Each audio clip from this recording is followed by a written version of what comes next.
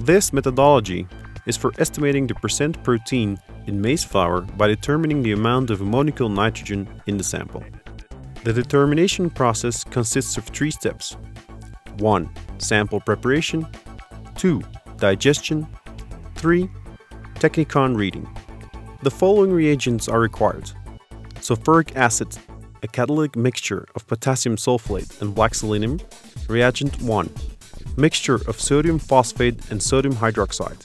Reagent 2. Sodium and potassium tartrate dissolved in distilled water. Reagent 3. Sodium hydroxide dissolved in distilled water.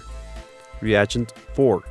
Mixture of reagents 1, 2, and 3 and 1 gram of brige.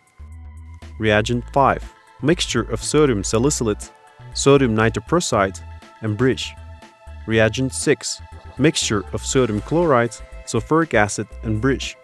6% sodium hypochlorite. Ammonium sulfate, standard solution of ammonium sulfate at 20 parts per million. Procedure: select 20 grains at random and put them into an envelope. Later, the grains are pre-milled using a disc mill that breaks each grain into particles about 1 mm in size. The material is then ground in a cyclonic mill to obtain flour made up of particles less than 0.5 mm in size. Empty the flour into a filter paper cone, labeled with the name of the sample to be analyzed. Each cone is placed in the trap of the Soxhlet equipment, which defats the flour using 300 ml of hexane.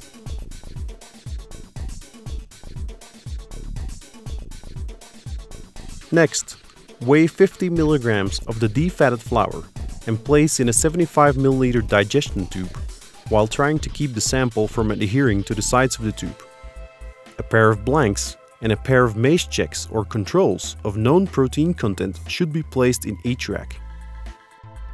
Add 2 grams of the catalytic mixture to each tube to help accelerate the digestion process.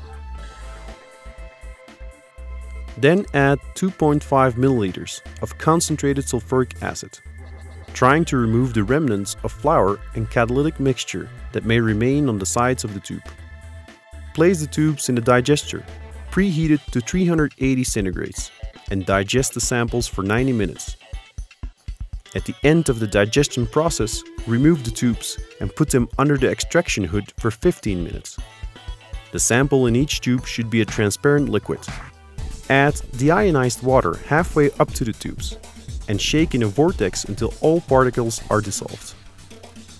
Dilute to 75 ml with deionized water. Cover the tubes and homogenize the solution by inverting the tubes.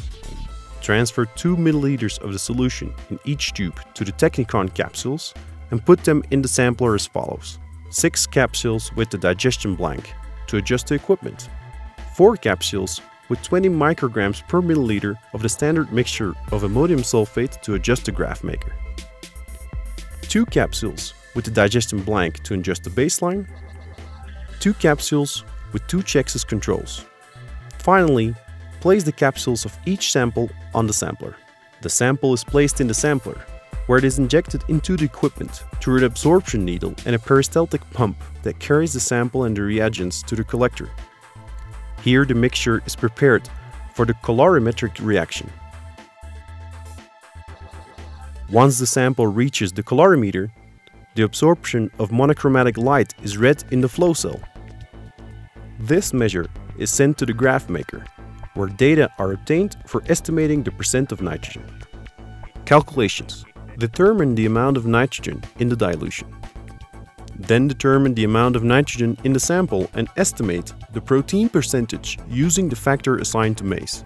For maize, use a factor of 6.25 to estimate the protein content relative to the amount of ammoniacal nitrogen.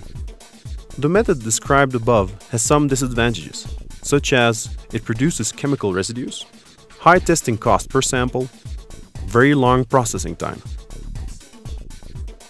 For this reason, a model for predicting the protein content in maize flour using near-infrared spectroscopy was developed.